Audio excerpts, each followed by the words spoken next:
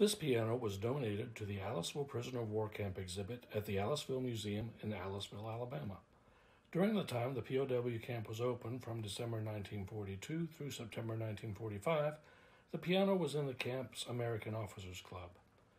After the war, it was sold at a camp salvage sale and eventually ended up with a family in Northport, Alabama, who knew its history and donated it to the museum.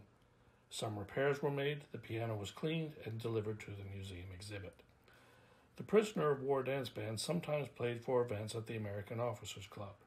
In an October 1944 photo showing the band playing for a Halloween dance, the piano is visible in the upper left corner. Other instruments were obtained for the POWs through the YMCA.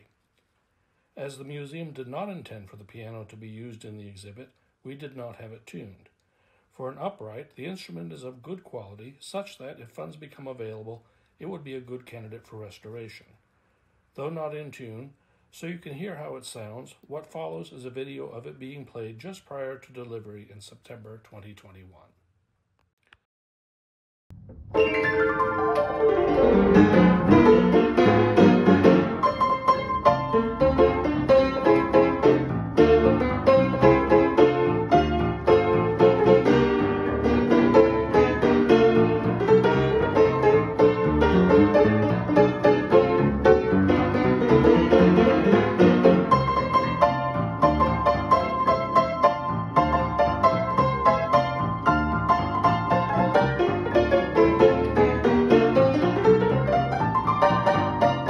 Thank you.